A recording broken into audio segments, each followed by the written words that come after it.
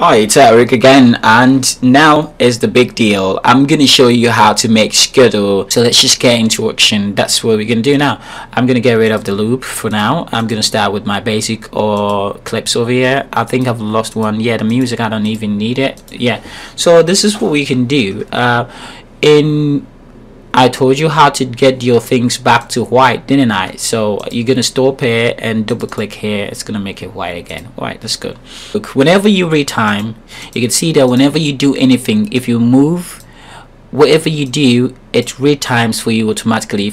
Okay, let me just duplicate this a couple of times so you see what is actually going on. My shift key is not working, so if you can hear me, that's what I'm trying to make it work.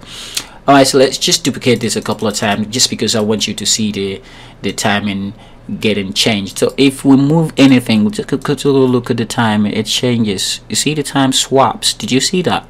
Watch, the time changes. That means it's automatically retiming, and this isn't good for scheduling, because if you want to schedule and you move one thing, you're gonna mess up all your schedule time, which is not so good. But that's not so bad because we have a function. That's because you are in auto mode. We've got schedule mode and auto mode, so you want to make sure which one you're using. If you want to switch back to schedule mode, what you want to do is before I switch back, let me show you what I mean very importantly. So let me just get rid of all of this for now. Let's start to make a schedule. Let's say this short video, we wanted to start at a specific time. Let's say we wanted to start on March 6th, right? Good. So it changes that to 3rd March, and everything below it is changed as well. That's not so bad. Okay, so we want this one to start, but let me add another short video. So the moment we do anything like duplicate or whatever, the time changes to the current time, to the current date, which is so bad, which is really bad because we added a new file. You change our schedule. So what we need to do is to make sure you are in schedule mode by right clicking on the retime button, and you can see that you are already set to auto mode. A right click on retime, you can switch back to schedule mode.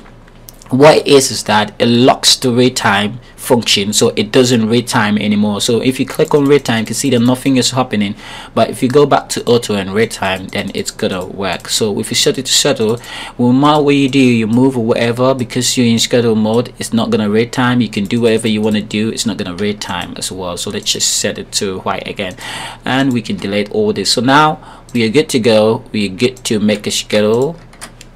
So we get to make a schedule. So what we can do is we can now go in here and set any date for this one. We can say on the 7th, we set this one to 7th, and it's gonna stay on the 7th. Yeah, doing March. So it's March. My date and time is set to month, day, and then year. So we set this to 7th, and you can see that only that one changed to 7th, the rest of them stay where they are. So we can go into time and say this one, we're gonna change this one to 22nd, and that one changes to 22nd, this one's 7th, this one's that. So that's how you make a schedule. You want to make sure that you right click and put in the schedule mode, and that's it. And once you're in schedule mode, you don't need to do anything. All you need to do is to hit start, and that's gonna start, and it's gonna do it when the time is up. You don't need to hit retime anymore. Once you're in schedule mode, you just need to hit on start. When you finish, when you're done with your scheduling, just hit on start and just wait for the time that you set. It's gonna come. So to put that in action, let me just quickly do something really quick here. So I'm gonna set it to now, the date now. I'm gonna set this one to like it's not 2255, so we're gonna set this one to 2300. Yeah, so that's when I want this one to start. 300. It's passed already. The time's too quick for my thinking. So we're gonna do it for 400. That's the next. When it gets to 400, that's when it's gonna start to show up. And we're gonna set this one to 430. So 430. 30 seconds after that. 30 seconds after that, it's gonna play this one, and then we're gonna set that one to 450. 41 or something like that. So now when we start, nothing is happening. It's gonna stay there, though it's playing. Nothing is happening until it gets to 400. See, nothing is happening now because we're in schedule mode, and that's all we need to do. Just type when it's 400. Look at it. It's gonna start play the short one. That's it. 400 started playing the short one. So that's how to do your schedule, and it's gonna wait 30 seconds later. It's gonna stop playing that one. Even though it finishes playing, it's not gonna go nowhere. It's gonna stay there because the time for the next one is not up yet. So we set that to 4:30. You can see that over here. The milk is set to 4:30. So it's gonna wait till that time. It's not gonna do anything. There you go. 4:30 is up, so it goes to the milk, and the next one we have is 4:41. So wherever the milk has got into, and it's 4:41, it's gonna jump onto it. There we go, it jumps onto it. So that's how to make a schedule. You want to make sure you're in the schedule mode, and then you just only have to start it, and then it's gonna work for you. Alright, so that's how to make a schedule. So we can use a combination of ad program to create a whole week schedule if you want. So let me just stop this for a moment and then just set us back to it. And what is usually gonna do is what you can do is now I will set this back to auto for the meantime. I just want to reset all the time. Alright, so they're okay. Alright, so what we can do is now we can make a schedule in we can make a schedule in sophisticated way. We can add a program. We can call this Monday, or we could say Monday, what do you call it? Monday talk show.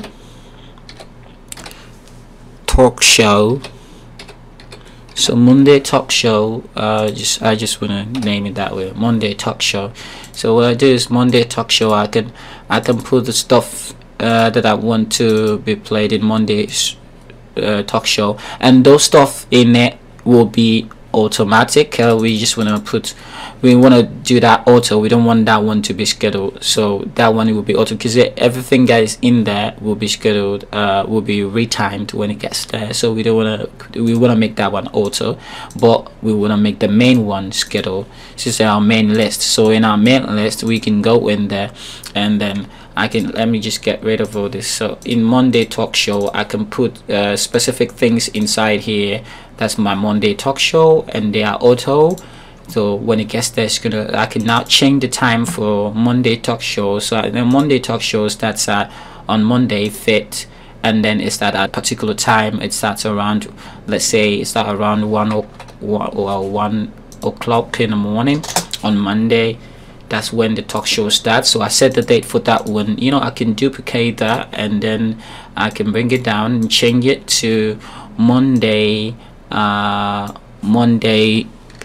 evening news. I'm just putting something. So in the evening news I can set it to same day Monday, and then I can set it that one to 6 o'clock in the evening or wherever it is, and then so on and so forth. So and then we go into that program, and we put the stuff that makes up the Monday evening program here. We can put anything here, and so that's how you can do it. So what it is that this thing is gonna actually play when you start your schedule. Is gonna play at a specific time that you've set for it. So you can do that for the whole week and do whatever schedule stuff that you want to do. So that's how you schedule in vTask, and then I hope it's been fun, and you always want to make sure which mode you're working with, and it's gonna be good. It's been fun, and I'll see you in some other tutorial. Take care.